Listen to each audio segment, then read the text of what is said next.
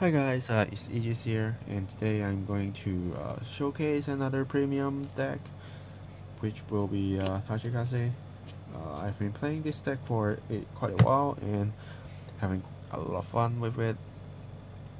I'm also going to build another Tachikaze build, but I'm going to showcase this one first, since I've tested it and I'm having fun with it. So it's good to go. So let's go through it.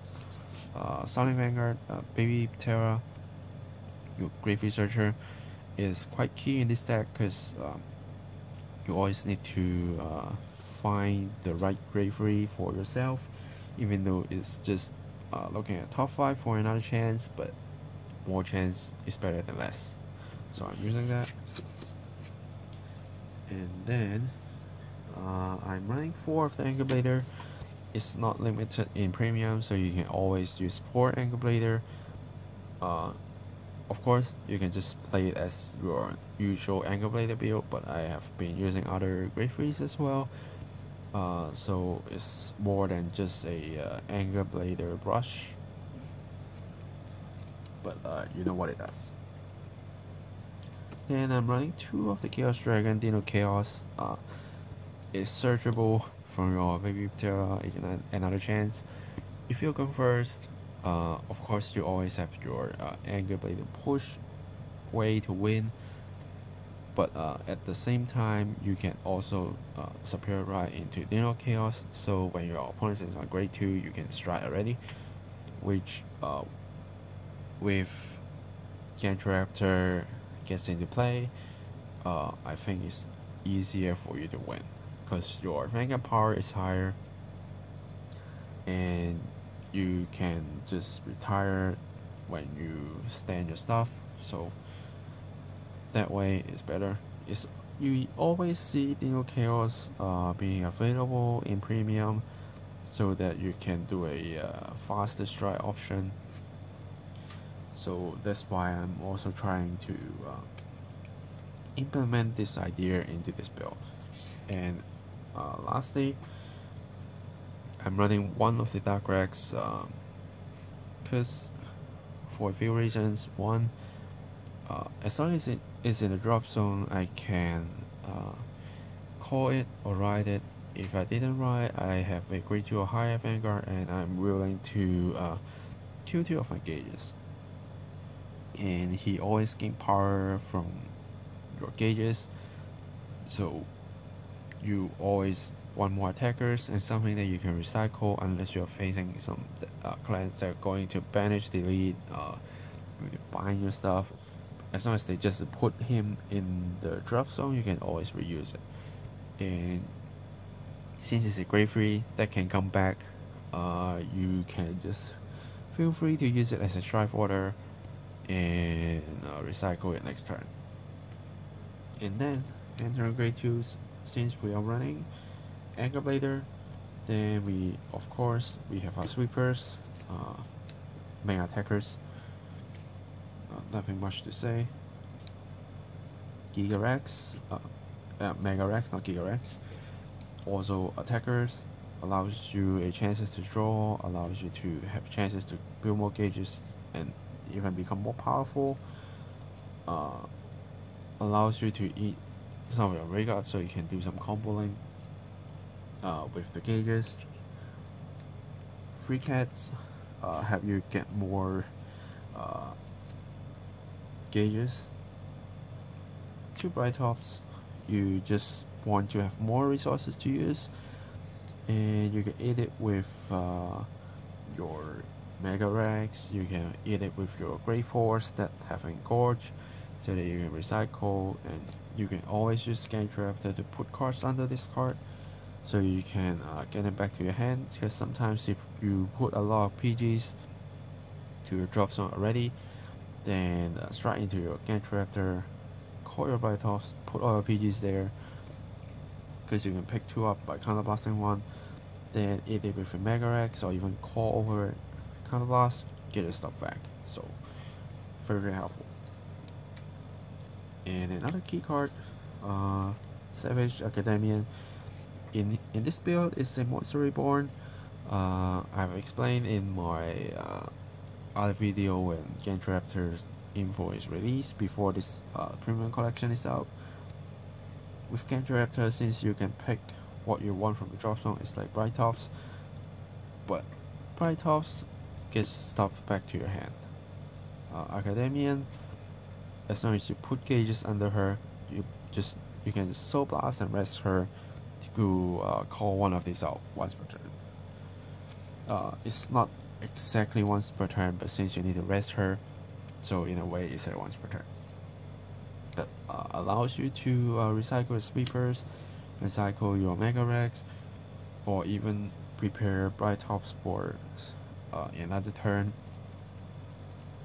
Or when you are lacking some regards to kill, then you can always put something back under her, so blast, rest her, and call the unit out so you have more units to kill if you need. And then let's enter our grid ones.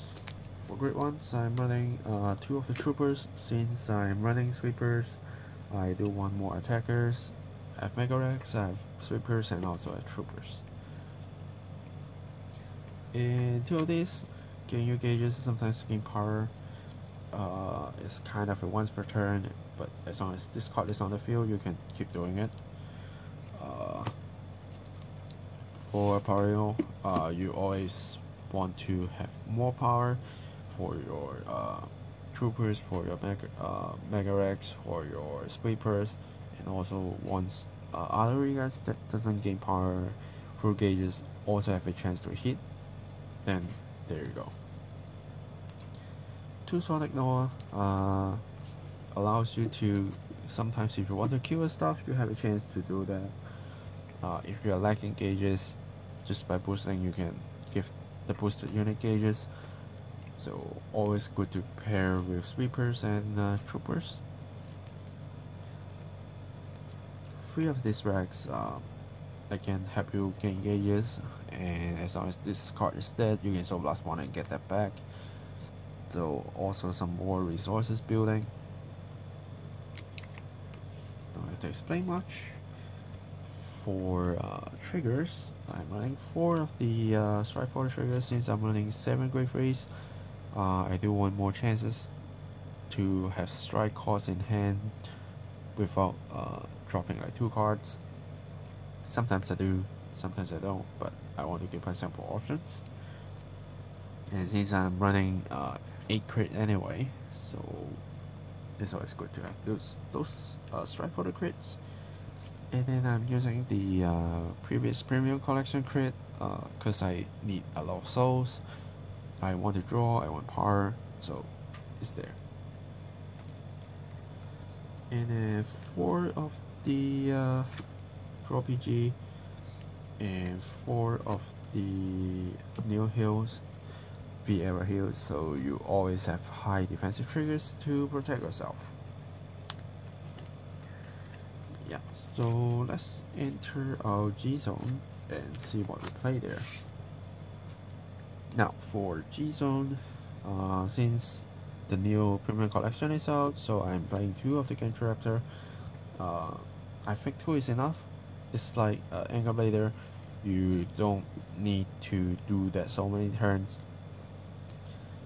And if you are doing that so many turns, you're probably dead, so you won't last that long, so you just need 2 of these.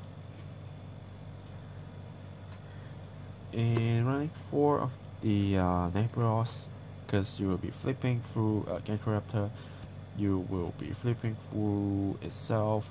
So depending on the situation, if you think your high power regards is going to win your games, go for Cardfight, go for your Anger Blader. But if you have a bad hand, or if you know you are not going to have enough gauges to push through, then have your Nebros there. Allows you to restand as long as you pay the cost, 5 regards or gauges and 1 for engorge. You at least can kill 2 of your opponent's regards and allows you to strike 6 times. You may get a draw there. And since it's got an active skill to Soul Blast to give your regards the gauge and make it engorge, so more copies is needed. And then I am running 2 of the Gaia Devastate. It's here mainly against Link Joker, because that is a match that I play when I'm using the Link Joker build that I had before. You can check that out as well. When I lock my opponent's build, usually they are just going to sit there and see their regards being banished, delete, but Gaia Devastate ruins that plan. Yeah, ruins that plan instead, because it eats stuff on the circle, so it's, even if it's a lock card, you can just eat it. Make sure your room is empty. Yeah, as long as you have a card to let it eat to become engorged, you can clean your whole field, and you can also allows you to clean your opponent's field, so always good to have. And gains you drive, gains you crit, gains you power. Sometimes that just help push through. And then I am running 2 of the Gaia Dynast, another unit that got engorged, so your Bright Tops can just be like just ate by Gaia Dynast or Devastate for the skill. At the same time, you can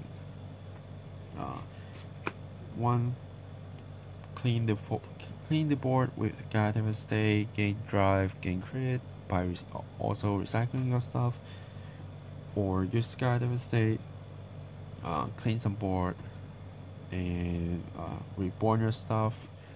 Also to pick up your like gauges, so you when you call new Bright Tops, you can stock new gauges again. Sometimes I find that useful. And since you can do multiple attacks with Gaia Dynast, sometimes the extra attack matters. So it's a toolbox, giving myself different options. I'm running 2 of the Gaia Devastates and 2 Gaia Dynast. And then I'm running 1 of the Renegade Dragon, just in case if I need to do some free stride. But in order to do that, I need to ride on my Anger Blader, and using another Anger Blader as a strike cost, so it's not always going to happen. Which also is the same to Dragma. Both of these is when I feel I got nothing to do, then I can use these guys. But normally I will just be using these sets, and they should do the job. And for G-Guard, I'm running 1 of the normal, just game power G-Guard, as long as you have less regards the opponents, easy to use. 2 of this, so that you can kill one of the stuff, gain shield, and also allows you to protect some of the regards, and a G regards, a G Guardian, so that you can have high defensive power. But if you really, for example, if you can't afford these guys, or if you feel they are here not doing much for you, you can always switch them to GB8s to create elementals, G-Guard, so that you can discard and draw 1 if you need.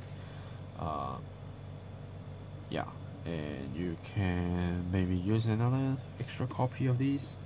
So there's a lot of options that you can do, but for now I'm just going to put them there. And of course, and other ways that I can make use of my Dragma is when I really don't want to flip these guys through these guys. Sometimes that happens. It's like I do want to keep myself some room for more Nebulos turn, so I will be using this flip 1, and I might go this, but I at the same time do want to keep myself more chances to use, and I don't want to flip against Raptor. I can always fit my Dragma. But if you really think that's a waste, you can put your GBA there. It's not going to hurt. It's optional, so these two is up to you. But Predator Dragon, I think is still good to have because it helps you to basically counter charge all and allows you to stride. As long as you stride it once, you don't need to pay the cost again. So you can put your crit freeze as attackers, you can put your crits as a defensive trigger, so you can have more shield value in hand and don't need to drop them all. So what this stack game flow will be is, first you ride into any great ones, take a hit. Next turn, ride whatever grade 2s, search. If you are going first, my suggestion will be Dino Chaos, because you can superior ride it right away as long as you have 2 cards to kill. But of course, if you don't have your 2 cards to kill, then don't pick it unless you don't even have a choice. Then you can ride your Anger Blade the next turn and do whatever you usually do. But if you can superior ride into your Dino Chaos when you're going first, when your opponent is grade 2, then which you will have, for example, one dead like that, just for superior riding. And next turn, you will maybe ride another Anger Blader if you need a marker, but if not, you can just discard it, try it again, Raptor, and now you have 3 cards from the drop zone. Imagine you never got before you get here, you never get healed when you get here, then you have 3 cards ready, then you can call your sweepers to put this in, you can call your Bright Tops, store something, you can call your troopers to get the gauges, you can call your Bright Tops, you can call your Academian, you can want to do some monster reborn. So you can do a lot of things with your gauges, and it's quite easy if you superior ride with Dino Chaos. Then you already have like 3 cards ready. What you need to do is just try the Genshin Raptor, pull these 3 cards from the drop zone on your regards, so you can use them as attacker, you can stock them for recycling, a lot of things. And you just do basically your no Anger Blader or Genshin Raptor action and restand your stuff. Make sure you flip at least 1 Nebula, so starting from next turn, as long as you soul last, you have a gauge and you have some engorge units. And from there, next stride, if you think your regards high power attacks going to win you games, go for Genshin Raptor. If you have a bad hand, go for Nebulos and see if you can push them like very hard. So it will be like that or that, right? And you still probably have 2 of your Nebulos if you still need to do something, or maybe you still have a Genshin Raptor there. But next, you can, depending on situation, if you need to use Gaia Devastate, you can use your Gaia Dynast to do different things. So your first strike is basically first strike is fixed with one of these, which of course you will be flipping one of the Nebulos, and next you are open to all of these already. So you already have your GB3, you can use that. This you don't actually need to have GB, but the more Face of G-Zone card you have, the more units that you can hit, so won't be your first strike option, which is very nice that we have. From in the past, we usually just strike into Nebulos and do a lot of things, try to restand, and that sometimes might be a waste. But now we have Genshin Raptor, that can recycle gauges from drop. We can do high power attacks because your angle blader will not only be 12k now, it's 27k now. Even your Dino Chaos is, with the help of Raptor, is now a 25, so it's more easy to kill. Your opponents need to drop a lot more hands to guard, and since if you are going first, you do your superior ride, your opponent is not going to use able to use any G guards, so that will also help you to win there. Yeah, so yeah, I think that's basically it for this deck profile. It's quite easy to pilot, because you just need to make sure you push every single turn, and it's not too expensive to build, except these two. Probably going to cost you a little bit more on both Japanese and English, but again, if you can't afford this, you always have the GBH. You always have other G guards, and this is not going to cost you a lot unless you are like me, like getting the gold stamp versions for these, getting SP for these, but if not, it's not going to cost you a lot, and it's a fun deck to play. Is I won't say it's ultimate strong, but it got its chances to have a win games and give you different options to do your stuff. And compared to in the past, when you just keep putting a lot of gauges onto your field and just seeing all your key units get in under the gauges, and like I'm never going to get a chance to use them again. Now you have a better chance through Bright Tops, through Academia. You can recycle your stuff accurately, so I think that is really helpful. Yeah, so that's it for this video. Thanks for watching, guys. I probably will have a fight video relating to this deck.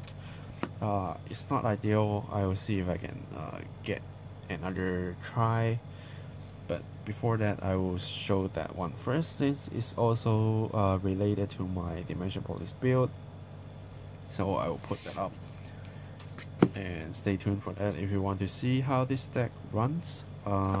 Of course, it's a kind of a bad matchup, but we always need to challenge ourselves with some bad matchups and see how we can get from there. And again, I will be making another Tachikaze build, which likely going to focus on Gaia, on Death Rex, or maybe Giga Rex, this kind of build. So we'll be utilizing Nebulos a little bit more that way, but it's more requiring more skills, because you need to be very clear on what you're doing, every single move, every single attacks, how to do multiple attacks, how to recycle your stuff correctly, reborn your stuff correctly. There's a lot of things, but I'm still working on that. But yeah, stay tuned, and I will have that ready. And we are going to have our new Gaia in a few months, so I will be building that on standard as well. I'm going to make some premium build on it as well, probably, if it's workable, but usually it will be, so just stay tuned for that. Yeah, so yeah, thanks for watching, guys, and I will see you guys in the next video. Signing off.